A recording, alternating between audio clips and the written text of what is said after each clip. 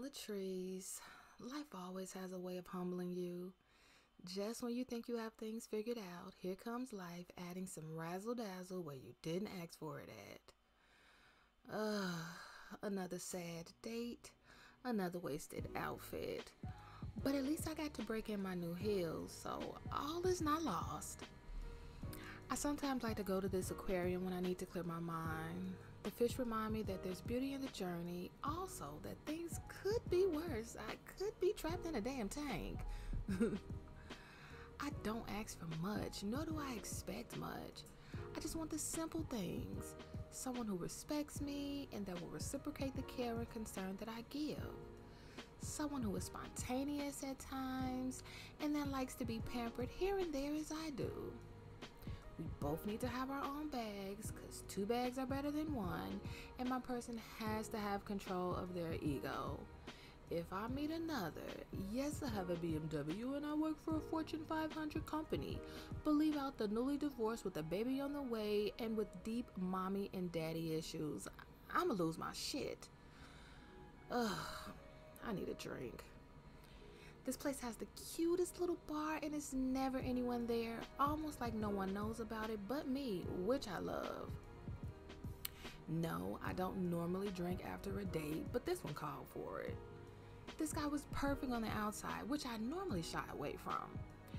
I don't know about you, but I need to see at least one flaw on the outside. If you're perfect on the outside, that means all your flaws are on the inside, and that's frightening to me. Everything started off well enough, a nice simple lunch date at Cooper's Hawk, but halfway through he asked me my thoughts on poly relationships.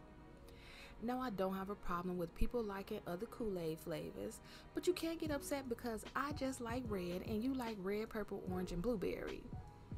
This man told me in my favorite restaurant that my not being open to the idea of poly relationships is the reason why so many women are single now. The nerve, right? I took a sip of my second glass of Prosecco and I began to gather my things. He was sitting there looking dumb and asked where I was going, and I replied, home, as I gently placed my glass back on the table.